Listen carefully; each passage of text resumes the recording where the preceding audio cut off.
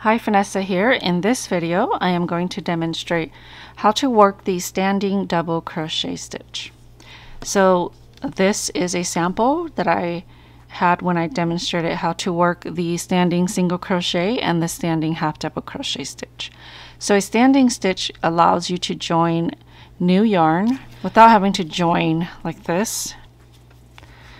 It's chaining 3 and then working your double crochet. So because the chain stitches, they really do not match a double crochet.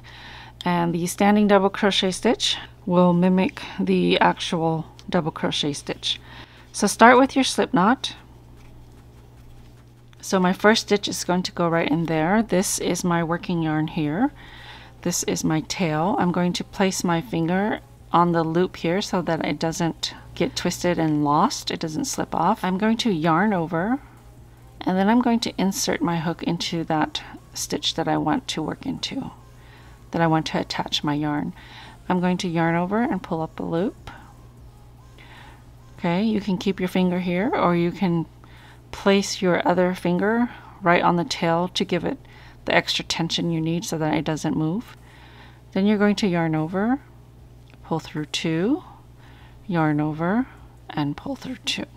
Okay, so that is your double crochet stitch. You can see it looks a lot better than chaining 3. I'm going to yarn over, and then I'm going to insert my hook into that stitch that I want to work into. I'm going to yarn over and pull up a loop. Then you're going to yarn over, pull through 2, yarn over, and pull through 2. And I'll chain 3 when I come back around so that you can see what that looks like. Okay, so let's see, chain 3, and now I'm going to work across.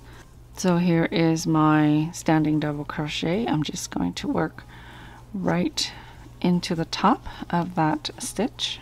So if we take a look here, this was the standing double crochet stitch here. So you can see it looks just like the other double crochets. And if you look here, this is the chain 3. And obviously it just looks like 3 chains. Alright, thank you so much for watching. I hope you've enjoyed this video. Don't forget to subscribe. Hit that notification button. You'll be notified every time I post a video. I'll see you next time.